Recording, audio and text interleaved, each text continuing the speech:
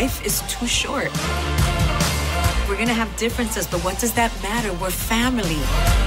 Despite a fan-fueled social media campaign to renew the series, One Day at a Time is coming to an end on Netflix. The streaming giant has canceled the critically praised reboot of the Norman Lear comedy after 3 seasons. Netflix Chief Content Officer Ted Sarandos released a rare cancellation statement. He said, in part, "This was a very difficult decision and we're thankful to all the fans who've supported the series, our partners at Sony, and all the critics who embraced it. While it's disappointing that more viewers didn't discover One Day at a Time, I believe the series will stand the test of time." You don't have to be a superwoman.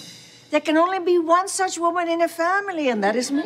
Producer Sony Pictures Television declined comment. Sources say the indie studio plans to shop the series, which could be problematic, as Netflix owns and will continue to house the first 3 seasons. So a library deal would help make finding the show a new home an easier task. The news follows the series' February 8th Season 3 debut on Netflix. Stars include Justina Machado and the legendary Rita Moreno, among others. I don't know how, but I'm sure this is my fault.